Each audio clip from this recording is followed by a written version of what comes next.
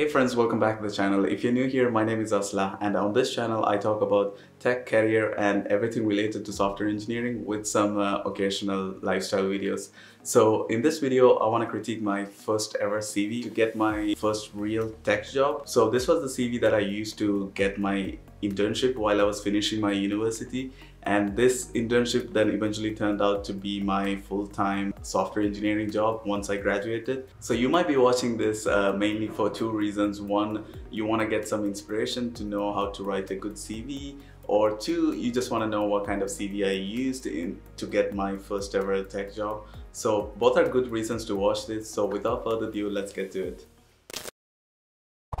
So I have my CV open here on my laptop, and looking at this CV in hindsight, I can say that I could have done a lot of things way better. You have to remember, at this time when I made the CV, I did not have any real IT experience, and also I did not even graduate. So I can see that I was trying to be really pushy here, but still I managed to get the first internship, so it's not that bad. So on the title I have junior developer written, which is a good thing to do, because it almost gives the hiring manager or the recruiters the feel of what this person is looking to get a job as. Even though I did not have real company working experience, I still decided to go with the junior developer title so that they know, okay, this person wants to be in a junior developer role, which I think is a good thing to do, because even on my updated CV at the moment, I have a BC in IT and automation engineering, or BC software engineering written on it.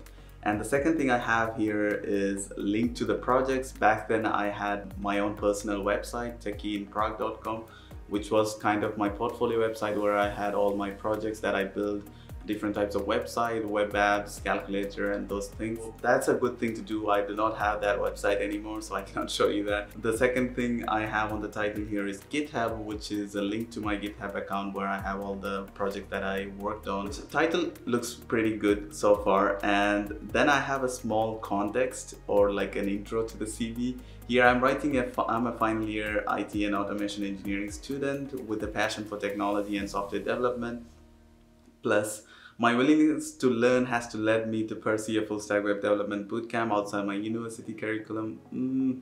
I'm looking for junior developer opportunity where I can apply, learn and grow with the knowledge gained from my handful of projects. One of my objectives is to stay updated with the latest IT trends and technologies. I'm confident if given the opportunity, I can be useful talent to the company. This is a big no-no. If I were to write this CV right now, I would never do that. But like I said, when you look at in hindsight, you can always say that you won't do something. I was still a student, so I was trying to say that even though I was doing a specialization in IT and automation, like I said in my previous video, IT and automation is like a broad specialization. There are like automation related subjects in there and IT related subjects in there. But if you want to really go into the software side of things, you really have to learn new technologies like web technologies, which wasn't really taught at university. I think even if you take computer science as your bachelor's, I don't think a lot of the modern frameworks or modern things that you use for general software development or web development for that instance is taught in university. For example, React, Angular, all these modern frameworks are not really taught in university. So this is one of the reasons while I was in my final year, I started doing a bootcamp, which was like around 100 hours of bootcamp, which I took on Udemy basically to get up to speed, to be able to get a junior developer position, to know HTML, CSS, JavaScript, at least few frameworks, to land that first tech job. So this was done besides my university, so I had to show that, okay, I'm also an engineering student.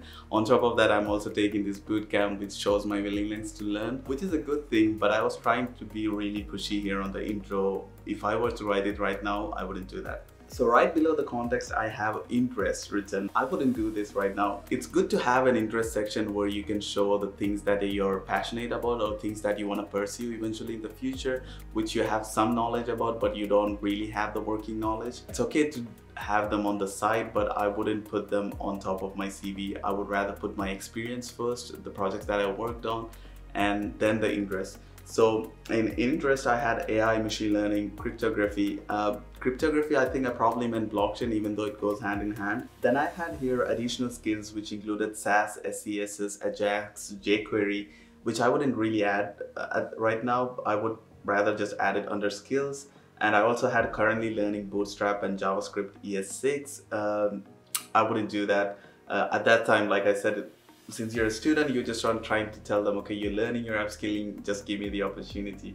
So that was the vibe I was going for. Next section I have here is programming projects. Like I said, since I don't have real IT working experience, I had to show what kind of projects I built. Starting off here with MATLAB and Simulink. So MATLAB is a graphical programming environment where you can simulate or model like dynamic models. The reason I gave MATLAB and Simulink at the top here is there's a lot of companies that look for IT and automation background, like where you have experience using like automation softwares like MATLAB, Simulink. For example, Porsche here extensively looks for people who are really skilled with MATLAB or C or C++. Yeah, that's the reason I gave MATLAB here.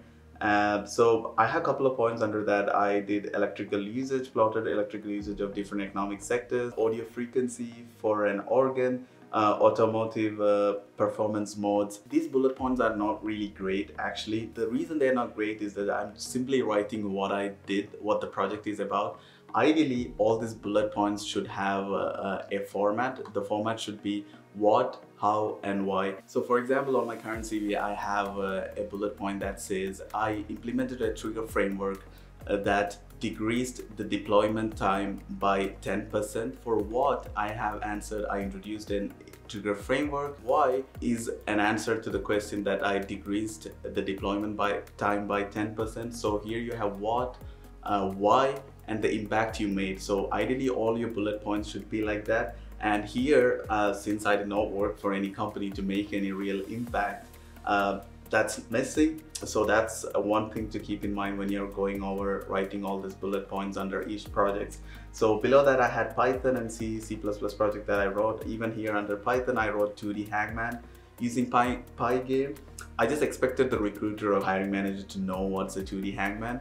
Actually, if I were to put it into the format that I just spoke about, I would say I built that Python game using the library Pygame, which has a user base of 10 or 15 people if it has any. So that would be an ideal way of writing it rather than saying 2D Hangman by Pygame, which no one knows what's a 2D Hangman. That's the format that you should go for. And below that I have C, C++, HTML, CSS, JavaScript. All of this has missing information. Way below that I have a bachelor thesis. If you're someone who's looking to write a CV for a recent graduate or post-graduation role, and if your thesis is not really relevant to the kind of role you're applying for, I would not ask you to add the thesis over here.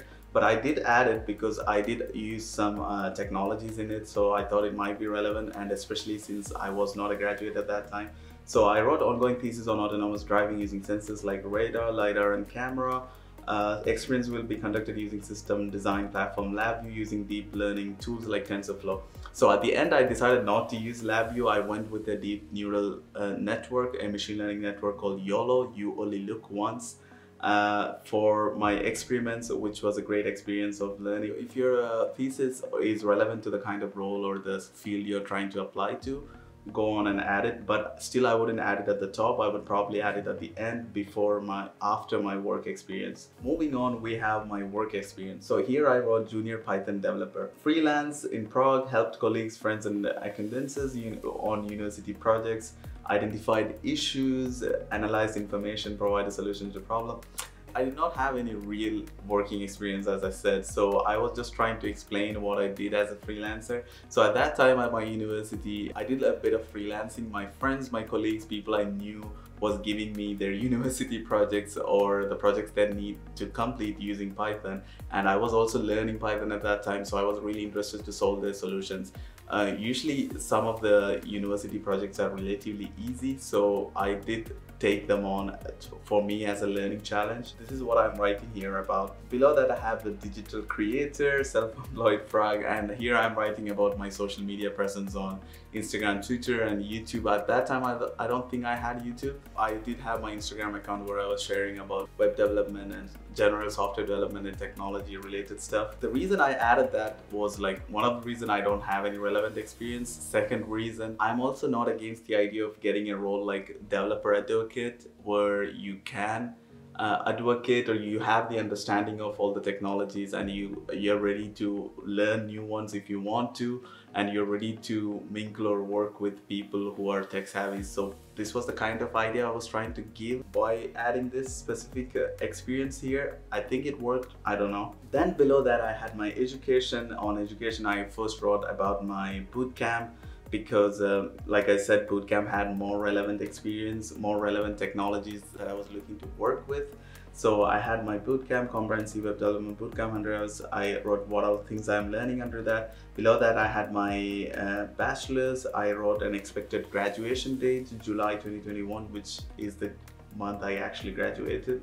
And then I also had my exchange studies. Moving on the sidebar, I had a few other things that I added. First one is contact, of course, and the second one I had skills, where I wrote HTML, CSS, Python, JavaScript, Java, C. So whatever skills you have, you can add it onto your site or ideally on the top. But the mistake I did here was I had like a levels that shows like what level of knowledge I have, which is a huge mistake. So here I have like a 5-star system, and for example HTML and CSS I gave a 4-star. If you think you as a recruiter or from a hiring manager's perspective, what are they supposed to know from this? So I know I have 4 levels of HTML, I have 3 levels of Java and JavaScript. So what does 3 level means? Does that mean I'm expert, I'm intermediate, or I'm a junior? It's not really evident by giving these levels, so I would fully avoid that. Instead, if you want to give some sort of level based on your experience, I would rather go like beginner, intermediate, expert, or you just said these many years of experience, rather than giving a level which no one knows what it is. Below that I had my certifications, the date of certification I got, Python, Advanced C, Java 11, which is good. I still have it to this day on my CV. And below that I have my strengths, which I have avoided on my updated CV, which says oral and written communication, reliable, consistent, committed to lifelong learning, which are all good things to have in a person or in a candidate, but it's not something that people base you on to hire. Let's say they're looking at your CV and experience, and if you have zero related experience and they're just seeing, oh, strength, this guy is reliable, he has oral and written communication skills, or this guy is committed to lifelong learning, let's hire him. No one said that ever. They just expect a person getting hired to that role to have all these skills rather than just pointing it out. So it's pretty irrelevant. I would completely avoid having that on the CV. And below that I had softwares, Salesforce, MATLAB, VS Code, JetBrains. Even here I use the levels, which I would fully avoid. And below that I had languages, English and Czech. I was learning Czech at that time, učím se česky. Even here I will have a full 5 levels for English and 2 levels for Czech. I don't know what they should make up from this. I would rather say English fluent, Czech intermediate, or Czech basic, or learning A1 or A2. Even that's a good metric than giving these levels. So that's all I had on my first CV, the one that I used to land my first tech internship before I graduated. So this internship eventually turned out to be a full-time job. They extended their offer once I graduated. Looking at the CV, it wasn't that bad, but there are a few things that could have been avoided, that could have been better. Yeah, let me know in the comments below if you enjoyed this video. If you did, I might think of doing a second version of this video where I go through my current CV with the relevant experience. Until then, thanks for watching. I will talk to you all next week. Peace.